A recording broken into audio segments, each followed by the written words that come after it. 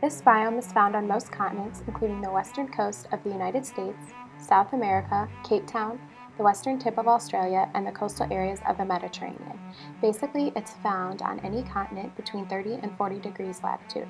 The terrain of the Chaparral consists of flat plains, rocky hills, and mountainous slopes.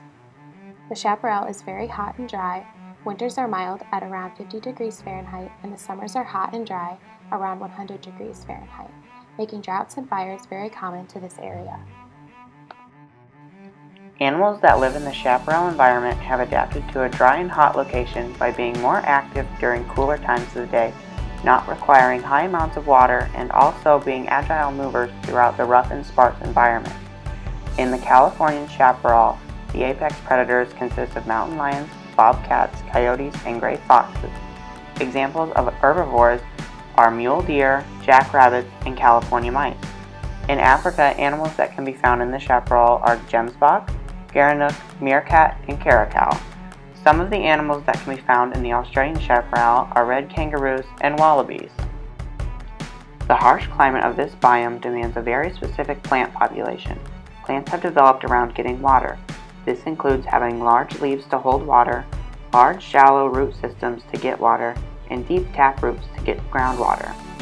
They form thickets that are around 5 to 8 feet tall and contain a greasy coating around the woody vegetation that becomes very flammable during the dry summer months.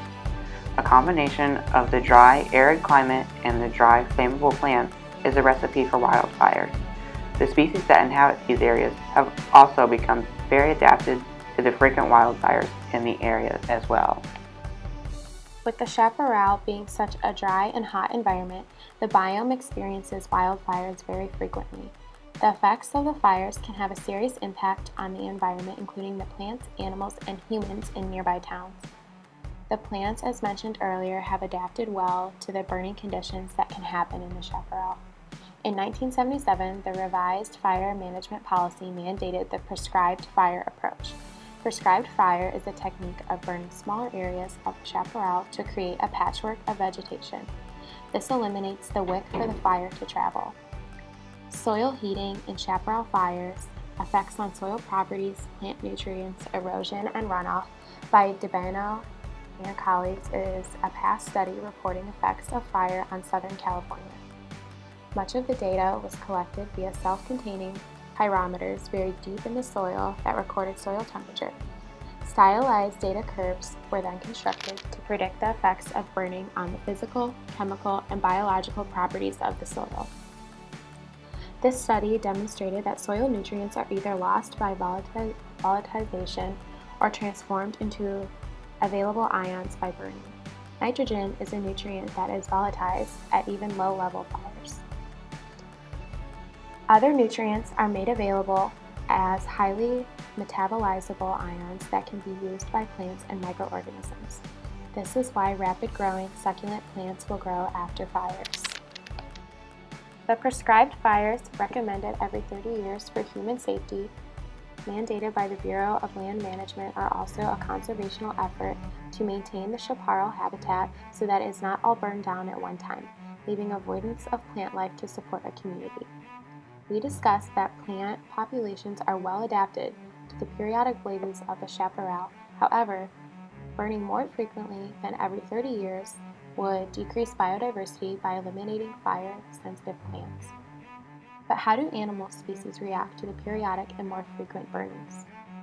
Using conservation plans and bird monitoring to evaluate ecological effects of management, an example with fuels reduction activities in Southwest Oregon by Alexander and colleagues examined effects of chaparral prescribed blazing on bird populations.